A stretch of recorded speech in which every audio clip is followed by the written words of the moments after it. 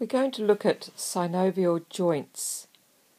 These are freely movable joints in the body that allow us to have movement and, as a result, to move and do our sport.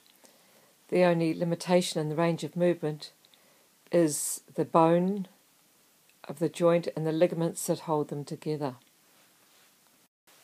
Turn to page 43 in your book, and I want you to read through the introduction and highlight things in those first couple of paragraphs that you think are important. So get out your highlighter pen, read through it, and first thing you can highlight are where two or more bones meet, they form a joint. That's really important. So just reading that through.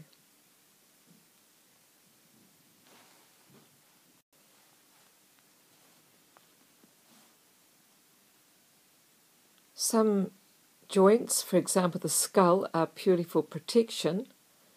Others, such as the spine, are for shock absorption. And the rest of them, they're primarily designed for movement. One of the risks that can occur because we have such freely moving joints in our body is the risk of injury through dislocation. You can fill that in on number 1. The risk of injury through dislocation. Now we're going to look at labelling the synovial joint. You've got the bone in the upper part, and then on the outer part is the ligament, and then lining the ends of each bone is cartilage. And you've got the synovial membrane, which is containing the synovial fluid around the joint, and there is a capsule on the outer side of the synovial membrane. So if you could label that, and then when you've done that, we'll look at the key components of those above things that you have labelled. So first we've got ligaments. So if you could fill that in. What are they for? The ligament joins the bone to bone for stability. I think we'll find this picture easier to put into our books.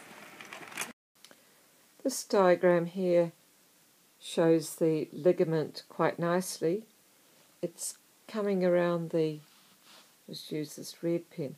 It's joining the bone to the bone, and that is the ligament. Well, that's pretty terrible. That's the ligament, and it joins bone to bone for stability. We've also got the capsule, the joint capsule, and that is in here. Right, I've fixed up that ligament. Looks a bit better. And we've got the capsule. The capsule provides stability and protection. So if you could fill that into 3B, capsule, and it provides stability and protection. We've got the cartilage, which reduces the wear and tear between the bone surfaces. So the cartilage is right on the bone surface there. So we've got at C, you can put cartilage, reduces wear and tear between bone surfaces. D, synovial fluid. It lubricates the joints and acts as a shock absorber. This is what you find in between the joints there. Lubricates the joint and acts as a shock absorber.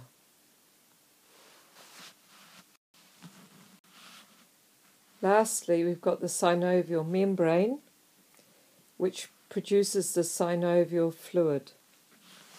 The synovial membrane is on the inner side of the capsule.